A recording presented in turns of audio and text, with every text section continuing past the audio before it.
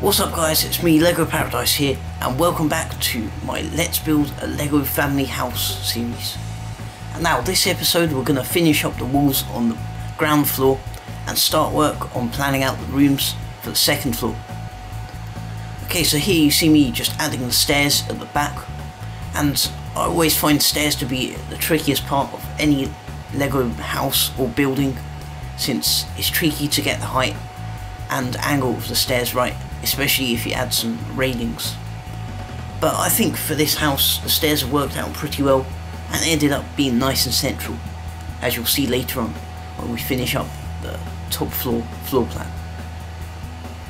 So here I'm building up the garage walls with some normal beige bricks, and you can see that I decided that they're a bit plain, and I'll come on to add some ivy growing on the side, and that just helps create a more interesting wall rather than just a plain old beige wall.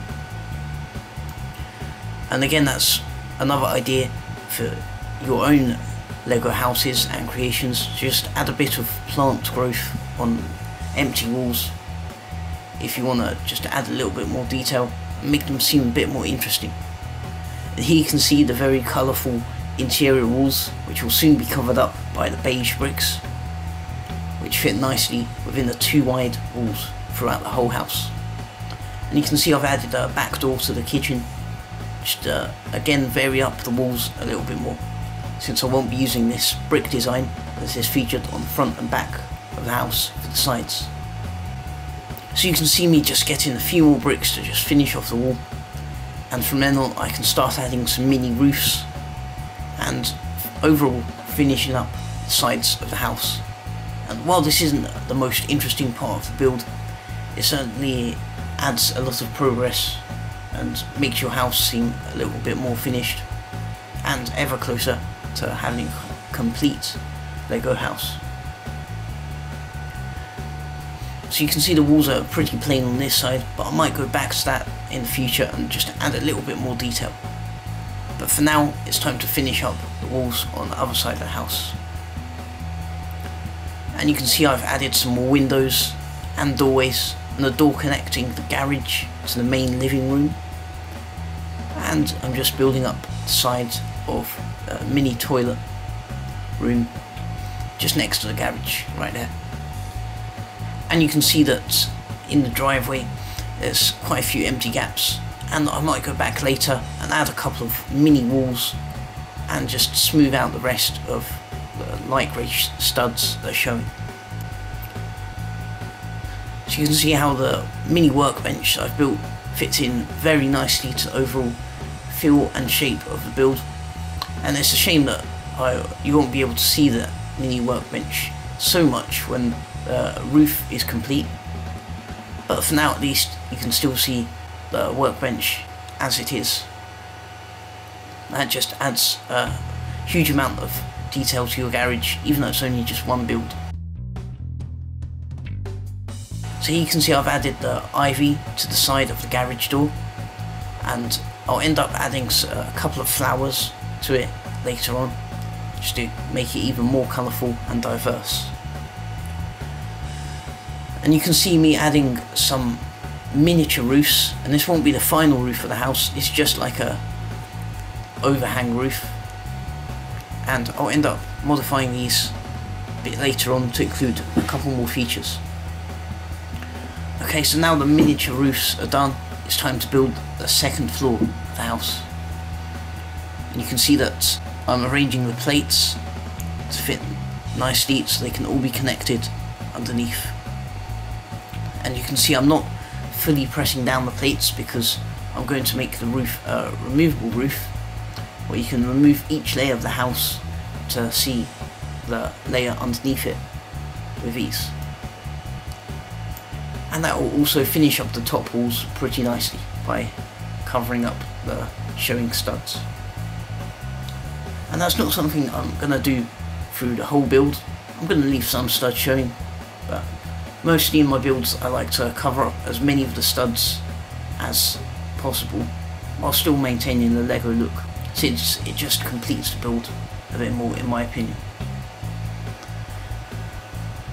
Okay, so you can see I'm now starting to attach the plates underneath, and this makes sure that the floor is nice and secure and nice and sturdy for another half of a house to be built on it. And you can see I'm just pausing in the build to collect some more pieces, and you might have noticed that throughout the build, since that's one of the most time consuming parts of building with Lego. You have to keep on finding the pieces, but eventually I've found the pieces, and you can see I'm just measuring out the underneath and just clipping it all together to form one massive floor out of all of the smaller plates. And you can see I've left a nice gap, and that's where the stairs are, so the stairs can connect freely to the second floor.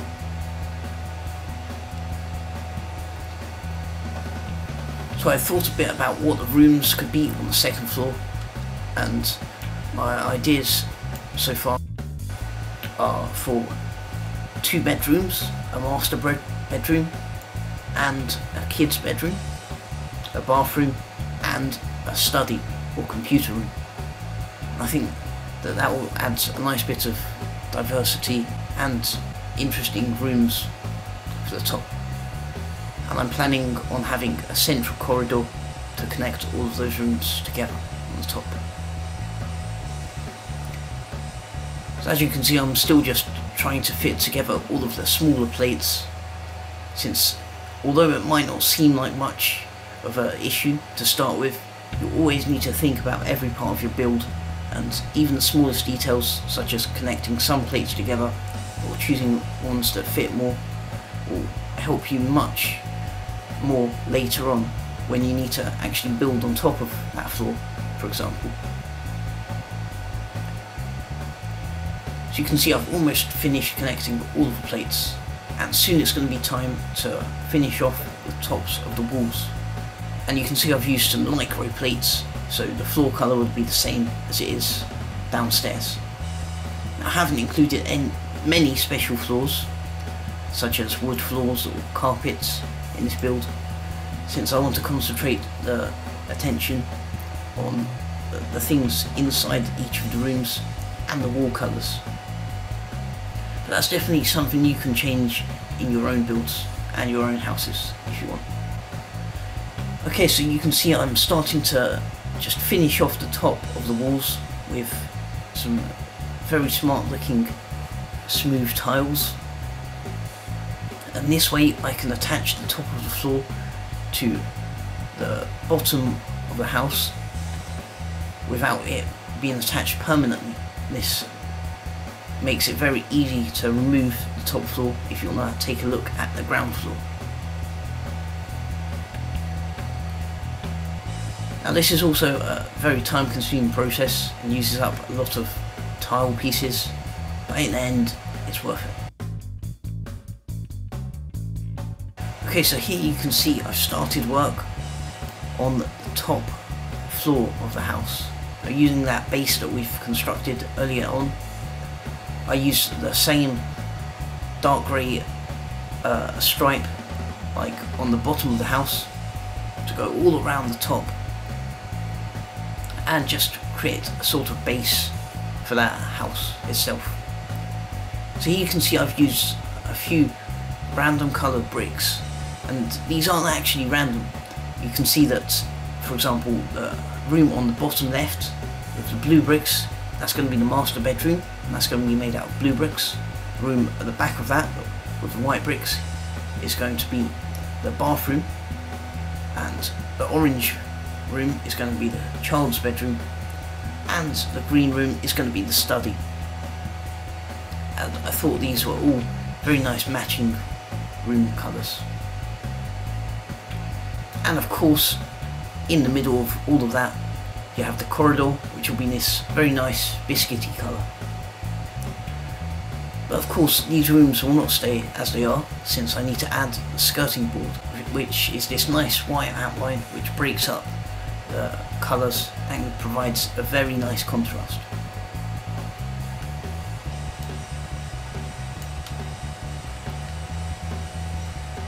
And a again, you can see that all of the walls in this house are mostly too thick, as this will make it easier to make the walls on both sides different colours, and of course make each of the walls a bit more unique and interesting and pleasing to the eye. So as I've almost finished doing the skirting board for the top floor and the floor plan, you can see that there are a lot of doors, and you can also see that connecting from the master bedroom at the bottom corner is a door to the bathroom, which will act as a sort of ensuite bathroom.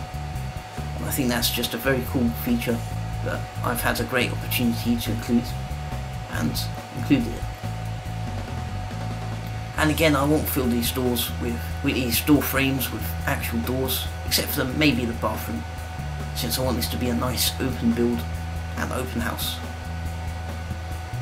Okay, so that's been about it for this episode, and join me next time so we can start building more of the top floor of the house. But until then, thanks for watching, and I'll see you all next time.